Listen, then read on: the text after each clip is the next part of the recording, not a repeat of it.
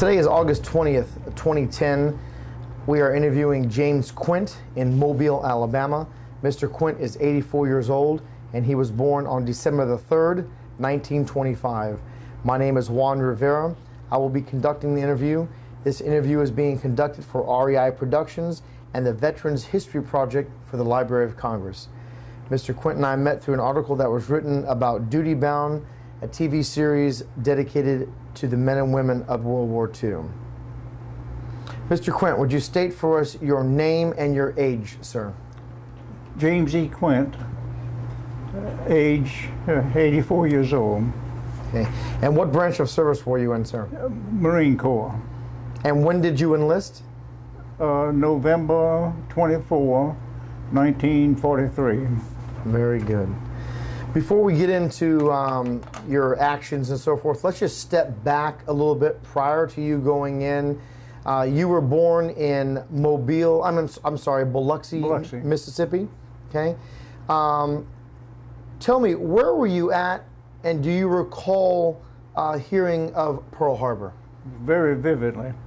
Mother and Dad was, they had gone somewhere. I had walked from my house to the Singer Theater in Biloxi to see a movie. Came back, and it was cold. Mom and Dad were still gone, so I fixed a cup of hot chocolate and turned the radio on. And that's when I heard about the bombing of Pearl Harbor. And what did you think when you heard what you were hearing? Actually, I didn't even, I don't think I knew where Pearl Harbor was. And at the time, I had no idea we'd be going to war.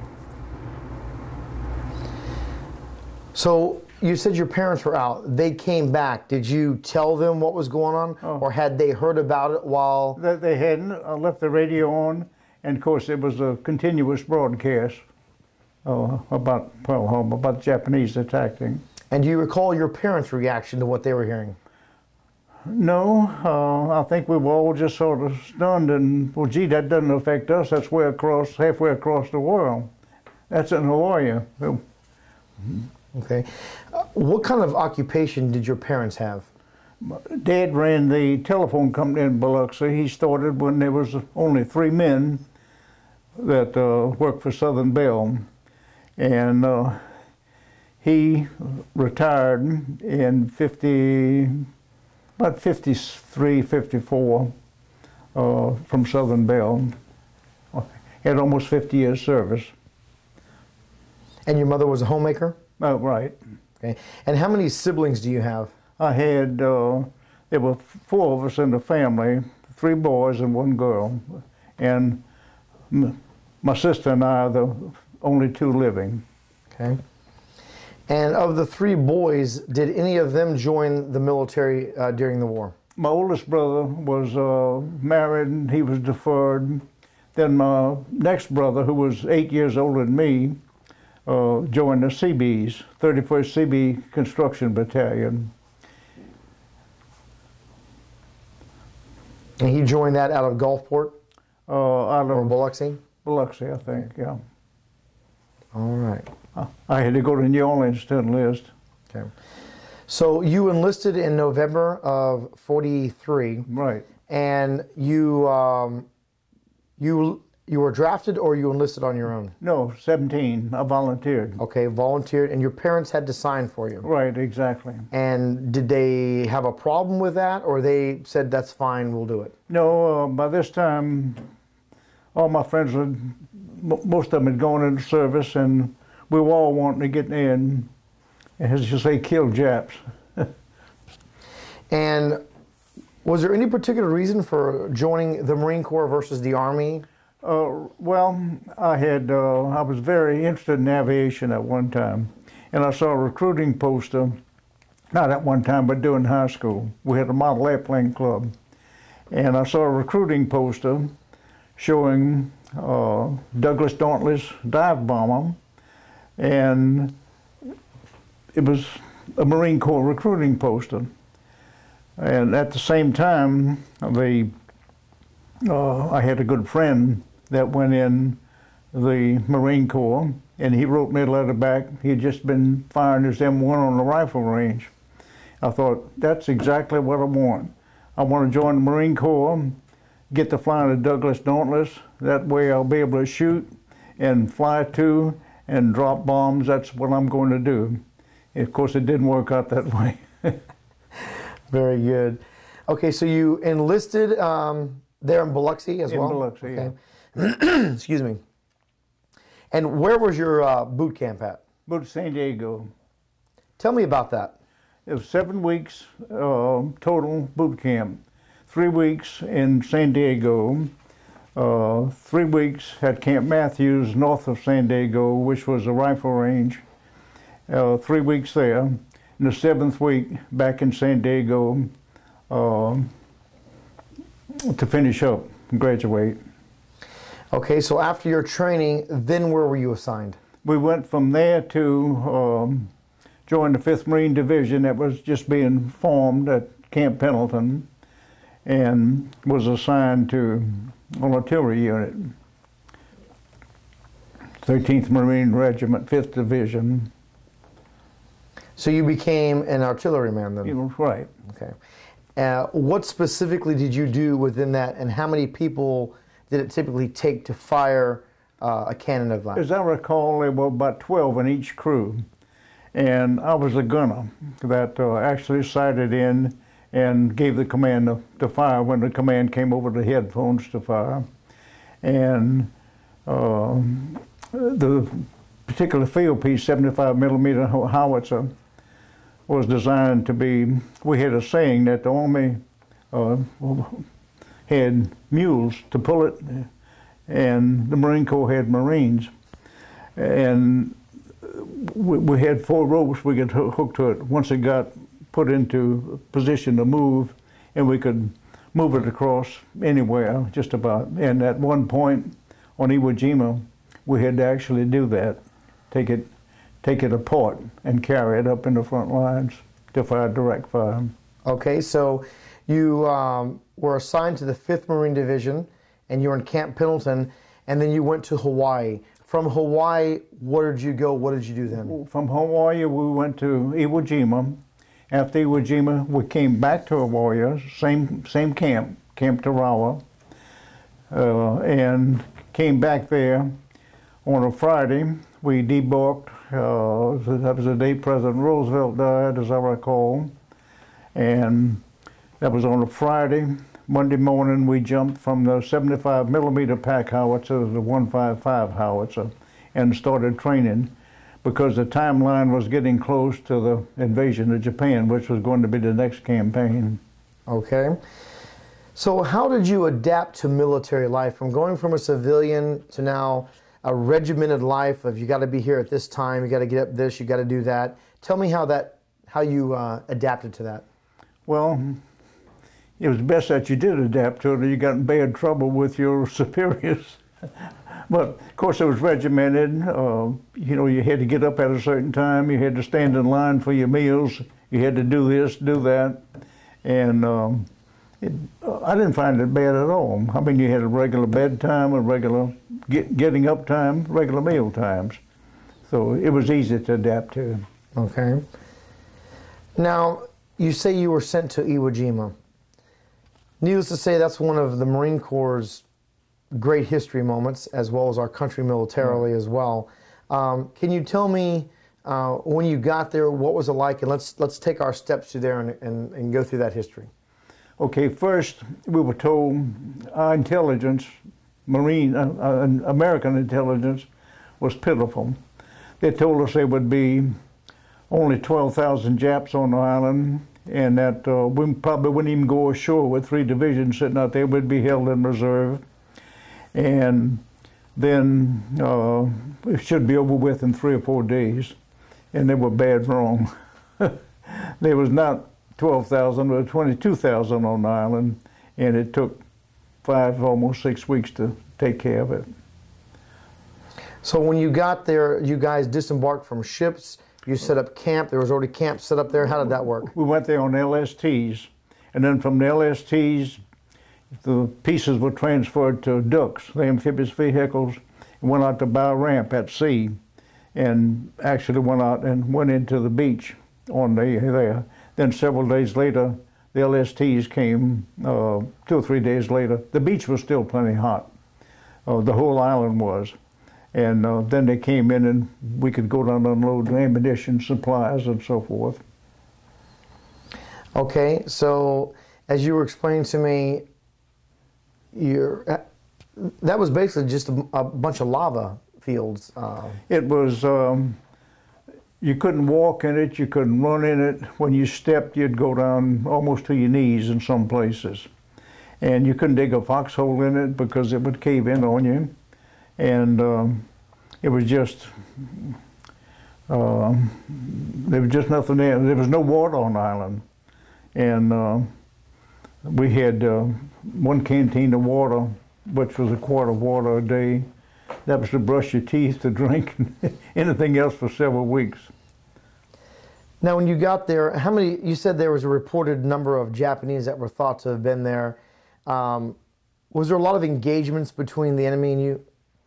Well, of course, in artillery, until we fired direct fire, you didn't see them. I mean, we would get fire missions, and you never could stop them, even though we got constant shell and counter battery fire. We couldn't seek shelter in the foxholes. We had to keep shooting. And when we went up, our particular gun went up and fired direct fire, then we could see what we were shooting at. Now, did you guys receive artillery fire back at you as well? We received all kinds. What the Japanese would do, they had anti-aircraft guns, of course, and they could roll them out on tracks, the big ones from the caves, just fire anywhere up in the air. The island was so small and so crowded that any of them falling down would hit somebody somewhere. And at one point, well, it got to be very common. You would see they'd get out and fire a drum, then close the door and get in there real quick. By the time counter battery fire, our fire zeroed in on them. So we'd have to wait till they rolled the gun out, then standing there loaded with our cannons, they would give the command to fire. But it was one heck of a mess. How often did that happen?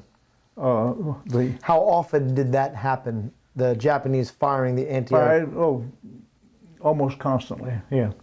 In fact, at one point, you could look out. We had just a shallow depression where a field piece was set up like howitzer, and you would see them boom, boom, boom, boom, boom, boom, boom, hitting the ground.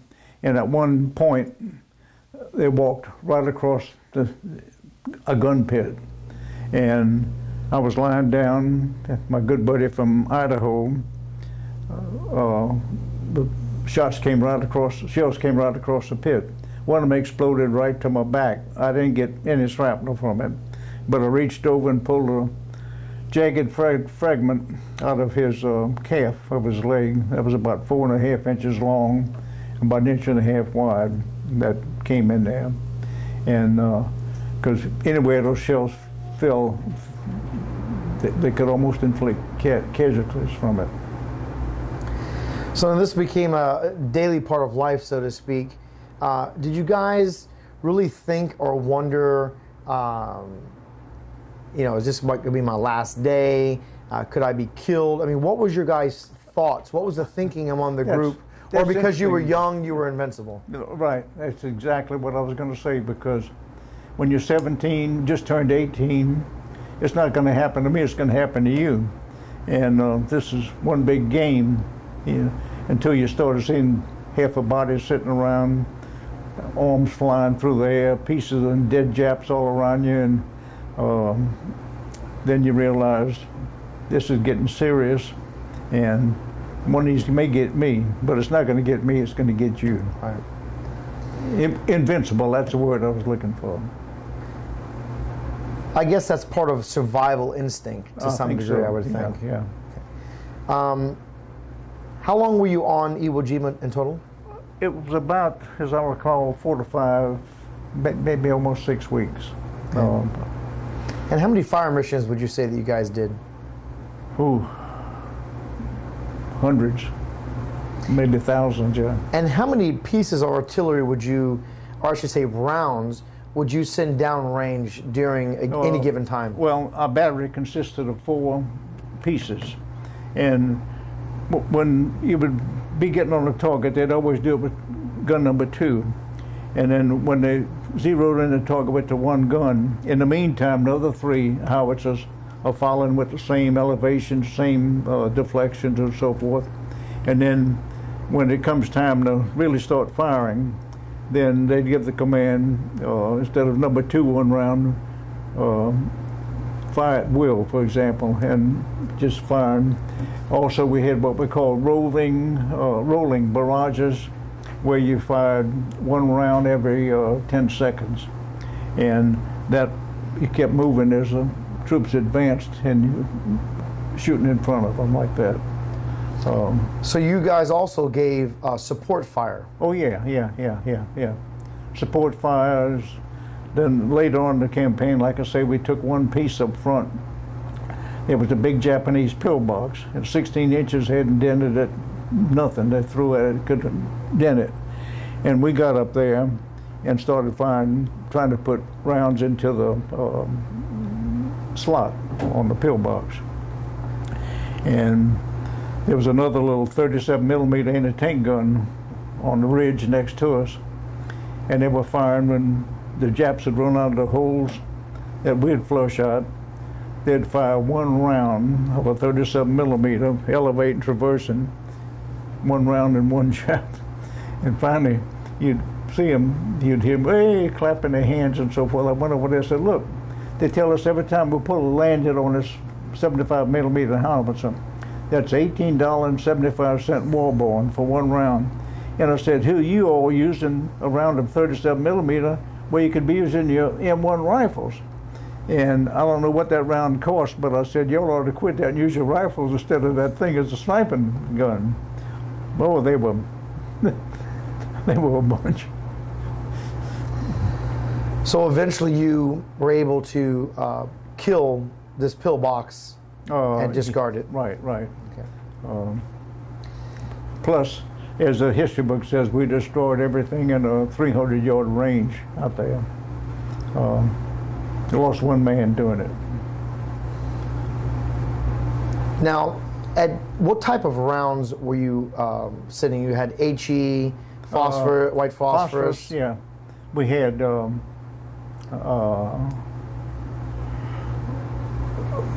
shell HE charge. It was all high explosive. And it was what they call semi-fixed. You'd take the projectile out. The brass case had a powder bag around the primer. I think it had like 4 silk powder bags, 1, 2, 3, and 4. And if the command would come down, charge 2, that meant you took the projectile out, cut off 3 and 4 and threw it aside, and then put the thing back on, ready to go into the breach. And or if it was charge 1, you took 3 of them out. And as I say, the ammunition was semi-fixed. And then you'd put it back together and slam it in the breech when you were ready to fire. So by taking out the powder bags, is that the distance that the projectile will be going? Yeah. In other words, if you fired charge 4, that would be out to your maximum range, and which I think was about 4.5, 5 miles. Of course, the island was only, I think, 2.5 miles long. So you guys had a pretty steep trajectory, I would think. Yeah, fairly steep, yeah. Okay. Now, you have shown me some pictures of you and your fellow Marines on the island. Like any situation, no matter how bad it is, you always seem to find time for a laugh. No matter how bad it got, you always laughed. I guess that was another reaction of battle, just to keep your wits to you. I mean, you know, as a mask, I guess you'd call it, yeah. But it was always funny. Tell me about some of the pranks or jokes or the things that made you laugh with your fellow servicemen. Well, one of the things that made me laugh is when I looked around to my buddy who would smoke cigars, dip snuff, and chew tobacco at the same time. And we got into heavy rain about day +3 or 4, somewhere along there. When he opened his pack, when we had a little bit of lull in firing, to get out his tobacco to have a cigar, every bit of it was soaking wet, the brown water running out of his pack when he held it up. And I think he might have even cried a little bit. But about that time, my brother, who was in the 31st CB Battalion, found out where we were, and he brought one single cigar over for me. And I looked at it, I said, "Luke, you need this cigar worse than I do. Here, you take it." So I gave it to him, and he nursed that thing for several days. I'm sure that he did. That's pretty unique that your brother was able to be in the same geographical area you were in, considering the war was in 2 theaters. Yeah. Your brother was in the Seabees. He was in the 31st CB Battalion, and somewhere I have a picture of his battalion, or Seabees, making a road up Mount Suribachi, which they did in 4 days, and the Japs couldn't do it in 24 years that they were there. And those men were terrific. I mean, most of them were, we had a saying, never kick a CB in the pants because this grandson may be a Marine. They were all 45, 50 years old construction people, and they knew what they were doing. And they came in to repair Airstrip 1 so the B-29s could start landing. They were being shot up so bad over Japan. And that was one reason for taking EWO, to give those B-29s a place to land instead of ditching at sea. So tell me how you and your brother encountered one another. The first time was in, at the time they were not yet attached to it, but he was on the West Coast. And I met him in Hollywood, California, and we went together and had a meal. Then we shipped out to Hawaii, and we were scheduled to go, I forget which campaign was going on at the time, but we were scheduled to go into that, and they changed their mind. We went overseas as what we call a reinforced regiment, infantry regiment, artillery, and so forth. And that was, we couldn't write back home. We went to Hilo, Hawaii, but I could not write back home and tell our folks where we were, my mother and dad. Even though you could buy the Honolulu Advertised paper anywhere in the United States, in the big cities, 5th Marine Division lands in Hawaii, but we couldn't write home and tell them where we were.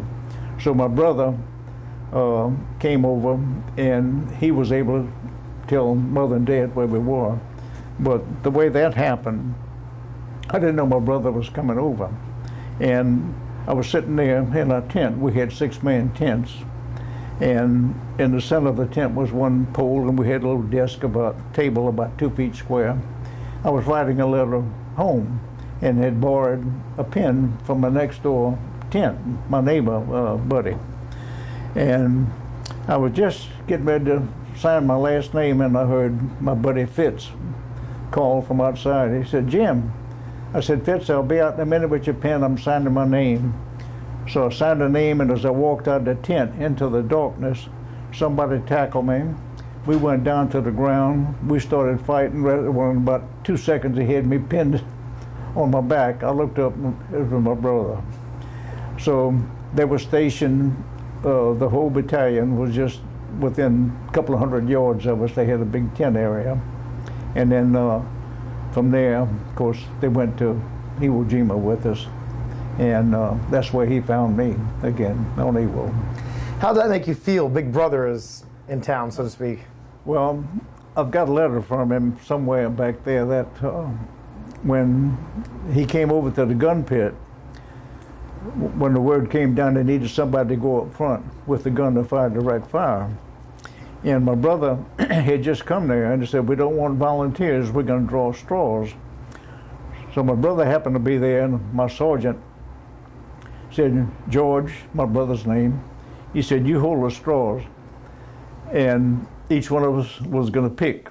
They needed 2 men from a gun to go and pick, and there'd be 2 short straws somewhere. So my brother was holding his thumb out like this, and he kept doing this. He was trying to give me one of the long ones, but anyway, I reached it and just got one, pulled on it, and it came out short. And he told me then, I said, "Look," man, I told him, I said, "Just tell Mother and Dad," I said, "I may not come back from this, but tell Mother and Dad that I died doing what I wanted to do, and not to mourn my death, anything like that." And we went on up. Of course, got back okay. Had about 4 close calls on the island. So you guys were able to share a moment then of big brother trying to protect little brother. Yeah. But, you know, you both were grown men. Knowing what you were doing was not, it was very important, actually. Yeah. So that's a wonderful story. Let's talk about the camaraderie. You know, we talked about the laughters that you have with your fellow servicemen, in this case, your fellow jarheads. And, you know, it's always often spoke about how Marines have a special bond, oh, yeah. Regardless of their age difference. Here, you and I are both Marines, but yet 40 years separate us in age or better, but yet I feel like I've known you for 25 years. Yeah. Talk to me about the camaraderie that you have with your Marines there on the island. I guess it's because you're so dependent on each other, excuse me, that you form this bond. And after all, if you eat and sleep and live with somebody for 2.5 or 3 years, you get to know them better than they probably know themselves. And I think that's what makes us bond, for one thing. Plus, all of us being through the same training and knowing what it takes to be a Marine. A proud title to wear, for sure. Yeah. You had a very interesting story that you were telling me when you were out looking at Mount Suribachi. Could you reflect on that and tell me that story again? We had a little bit of lull in firing, and our first sergeant was from Georgia, a tall, slim fella that had a real southern drawl. And I happened to, I'd been watching Suribachi. They were shelling the dickens out of it. And by the way, when you see a 16-inch broadside from a battleship, you can actually see the shells going through the air. I don't know if you knew that. They're huge. But anyway, I was watching the Douglas Dauntless dive bombers were coming down. They were dropping napalm on the island and so forth, flowing down the side. And I could see a flag go up. Couldn't see stars and stripes, but I knew it was a flag. And I yelled to the gunnery sergeant. He had a pair of binoculars. I said, "Gunny, put your glasses over there on top of Suribachi and see if that's ours." And he turned around, put the binoculars up there, and I hear him now just like yesterday. "It sure in the hell is." Well, about that time, there were like 900 ships in Armada anchored around Ewell. And all of them started blowing their horns, tooting their horns. And it was really, and you could hear actual cheer go up from the island. And of course, it did mark the end of the fighting. It was still 5 or 6 weeks ahead of us. Again, a wonderful story. Thank you for sharing that. Do you recall where you were at when you heard that Germany had surrendered? Germany, no, I don't, but I can tell you exactly where we were when Japan surrendered. I mean, announced it. We were had a Quonset hut in Camp Tarawa on the island of Hawaii. And we were in there. They'd serve coffee and donuts in there. And they had one radio. And it was right by division headquarters, a big flagpole out there. Anyway, we were all gathered around the radio, and the first one that came through was false alarm, sort of. And they said there would be another announcement later, and we all sat around there waiting. and they came through and said, it's official that Japan has surrendered. And with that, we all went outside, and here comes a division band playing the Marine Corps hymn down to the flag, and when they stopped, they played the Star Spangled Banner, and there wasn't a dry eye in the crowd. We were all running around slapping each other on the back. And it's funny how you remember so many of the humorous things and standing out. I'd like to tell you about one. We were practicing some landings on San Clemente Island off the coast of California, not too far out. But we went ashore and landed, and we were supposed to dig a small foxhole. Well, we dug one about knee deep, and there were cactus all around. And it was the type of cactus with those little red, about golf ball sized balls with all the spines on them. And time to take a break, about lunchtime, so we each had a K ration. And Slim was standing with his knees in the foxhole and standing up and opened his K ration, and he sat down with his feet in the foxhole and sat down on the side on the ground. And when he did, naturally, his seat spread apart, and he sat right directly on one of those prickly pear cactus balls. And he jumped back up. Of course, when he jumped up screaming, they went back together, and he screamed even louder. Well, he ran to the first guy, and Fred was laughing so much. And if you can imagine Slim bending over, stooping over, trying to hold both cheeks apart, and Slim reached up, Fred reached up to grab her with his fingers. Of course, he stuck his fingers right away. Well, then he gets his K-ball, his combat knife out, and starts kind of like opening an oyster shell, trying to pry the thing loose. And Slim's still screaming, and Fred got to laughing so bad. By the time he made the rounds, he was ready, I think, to, if it had ammunition, I think he'd have shot everybody. Oh my goodness. Okay, let's see, so we got that. Okay, so, excuse me. You've gotten news that the Japanese have said they're going to surrender. Then you guys go occupy Japan. We went on to occupy Japan, right. Tell me about that. Yeah, and of course, I think I mentioned that we had quit training, and we were getting ready to head out to invade Japan itself when they dropped the atomic bomb. And to this day, I say, I don't want to ever get in an argument about how bad it was.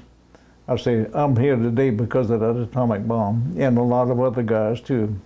Had we invaded Japan, it would have been a massacre, both Japanese and us too. And in fact, when we occupied Japan, we went into the same area that we would have invaded, and we went into Sasebo, Japan, the first troops in, which was a harbor. And there were no beaches. The mountain came right down to the ocean, and all you had to do was look, approaching that, and there were guns sticking out all over the place, bristling with cannons embedded in that rock. And it would have been a brutal place to land. How long were you in Japan? Seemed like we went in went in August, about 7, 8 months, seemed like. And you remember what city you were at? Yeah, went into Sasebo first, and then from Sasebo we moved up to Isahaya, to a Japanese air base, and that's where we stayed until we came back home. Did you have any interaction with any of the Japanese people? Oh yes, yes. What kind of reception did you get? At first, we didn't know what to expect, and we didn't know whether they would be belligerent or what. And even the policemen that were standing around, we went out, fanned out right away on patrols, and we would come back with a huge 6-by truck. Well, we'd go through villages, stop, tell the local chief of police that we'll be back through here in such a time. We want all the weapons collected. And to this day, had we had to invade Japan, we would have had to kill, I hate to say it, every man, woman, and child, because each one was armed.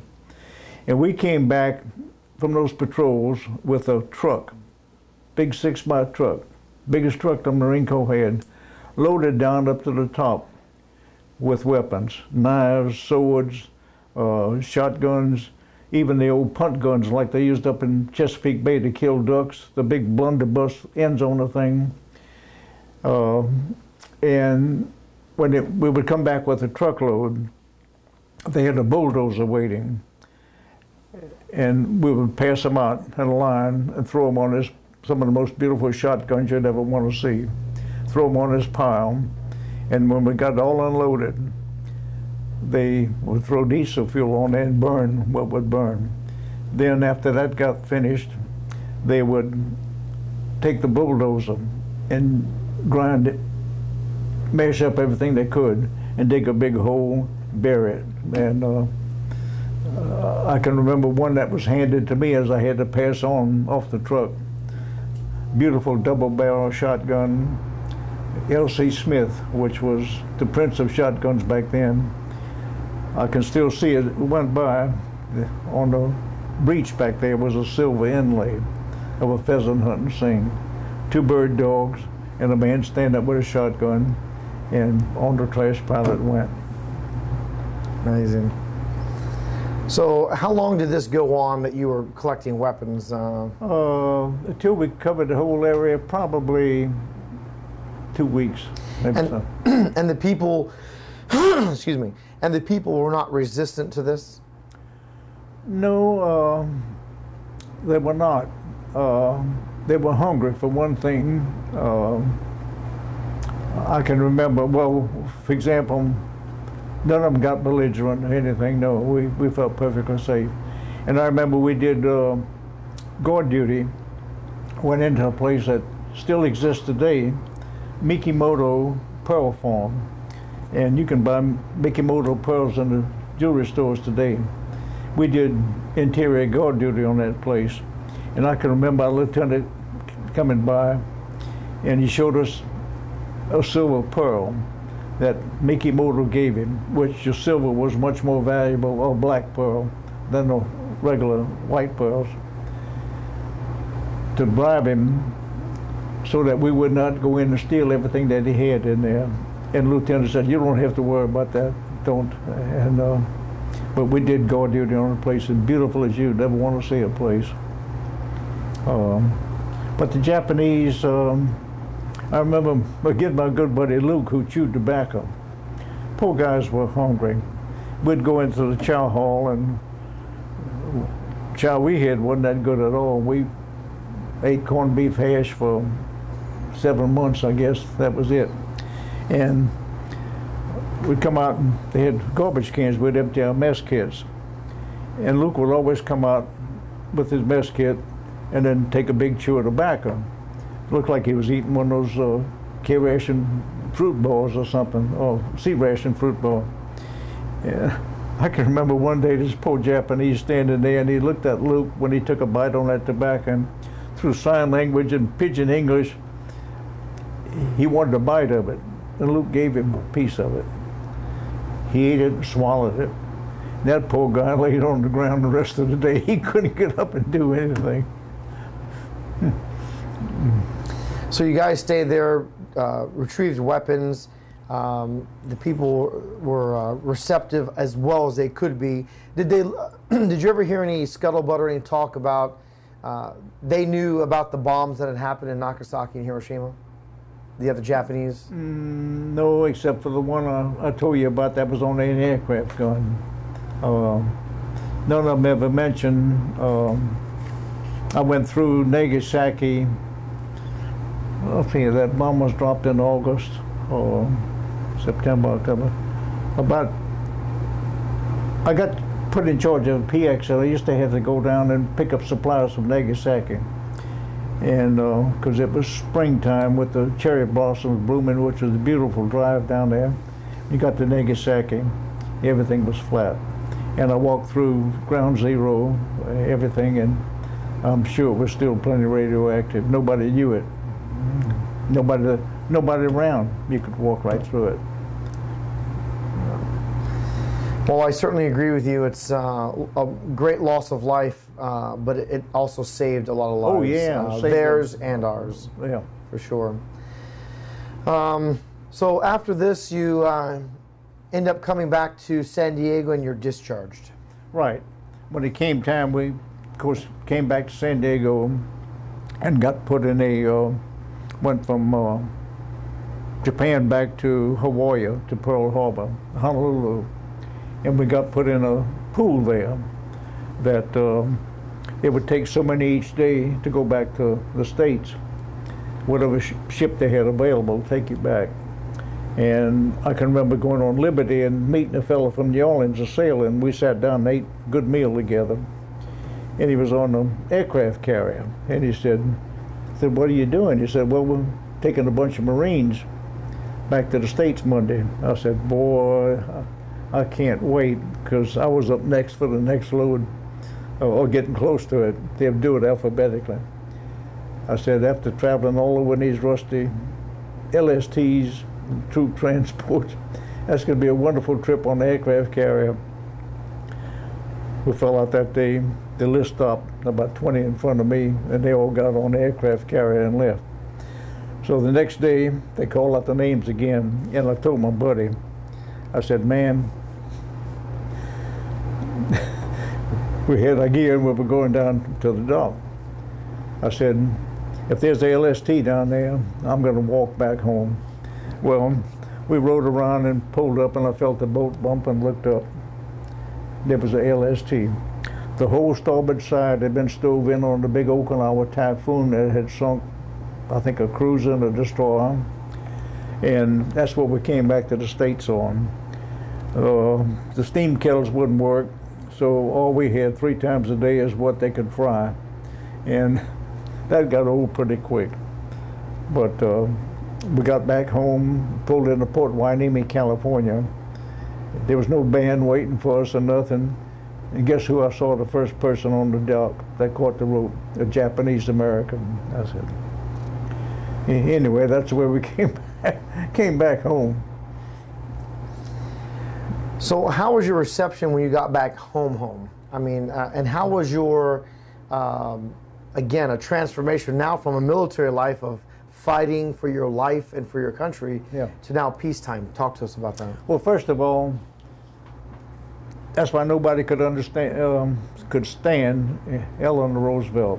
What she wanted to do, of course, during the war they had war dogs, that Dobermans that they would train to be sentry dogs, and we had a bunch of them. She wanted to take all the Marines, this was Eleanor Roosevelt, and detrain them like they would detrain the war dogs, quote, to make them fit to go back into society.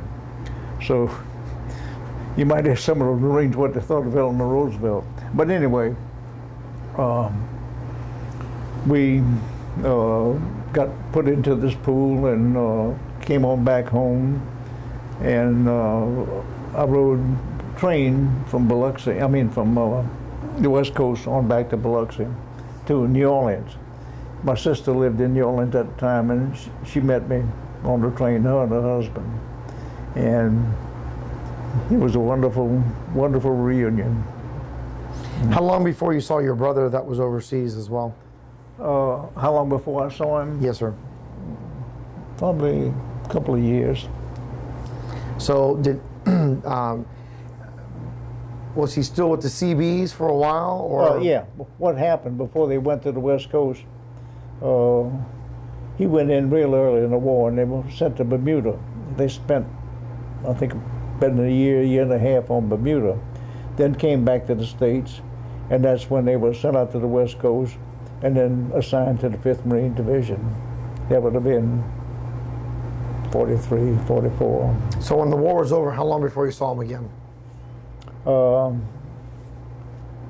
last time I saw him was on Iwo Jima, and after that, Probably another 6 months, 8 months, something like that. Very good.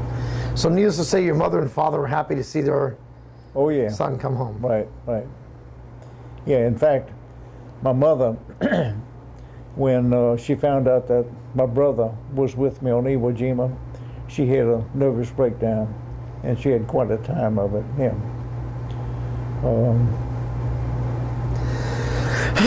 Excuse me.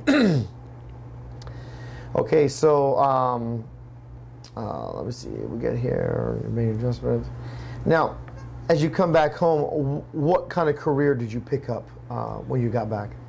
I had, when I left, excuse me, when I finished high school in '43, my uncle owned a drugstore in Biloxi, and I thought, well, that'll be a nice thing to get into, become a pharmacist. And I thought, well, I'm going to delay it now because I want to get in service. Well, the GI Bill came along, and to me that was the greatest thing that this country's ever done. And it was within, I remember reading, with all the money that the government put into the GI Bill, that just in the increased earnings from income tax, the program had paid for itself just within a few years. And that's how I went to school on the GI Bill. You had so many months, you had a formula, I think.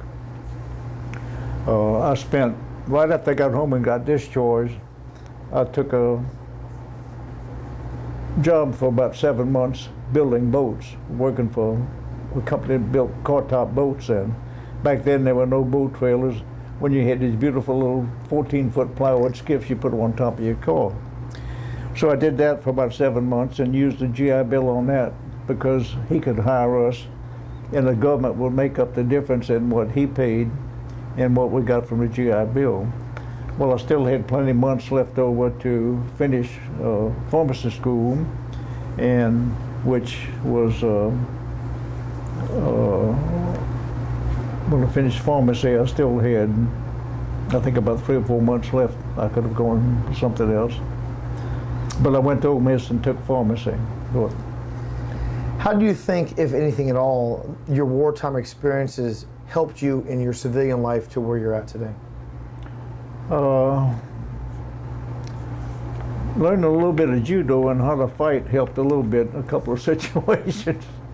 But I guess, first of all, I was in doggone good physical shape. And in fact, my measurements when I went in the Corps and came out, I had lost 4 inches in the waist and gained 2 inches in the chest. So that was from running a mile every morning before breakfast and so forth, and all the other stuff we had to do. But I was in good shape, and several times had to escort some drunks and stuff out of the drugstore and narcotic addicts and so forth. So I learned some judo. My brother was real good at judo, by the way. How about life lessons? How do you think the military served you in that capacity? Life lessons. Life lessons? Well, the motto, Semper Fidelis, is one, be prepared. There's another, it's... I mean, as a Marine, I know that from my experience and almost every, that no matter what we turn out to be in life, that just what you just said, Semper Fidelis, always faithful. Yeah. You know. And discipline and, things like that. Right. And you went on to have 7 children with your wife? Oh, right. 5 boys and 2 girls. And you were married for how many years? 57 now, I think. Yeah, 57. Very good. Well, sir, I want to thank you for your time, and I want to thank you for your service and your dedication to our country in her time of need. Yeah. And this will conclude the interview with James E. Quint on August the 20th, 2010.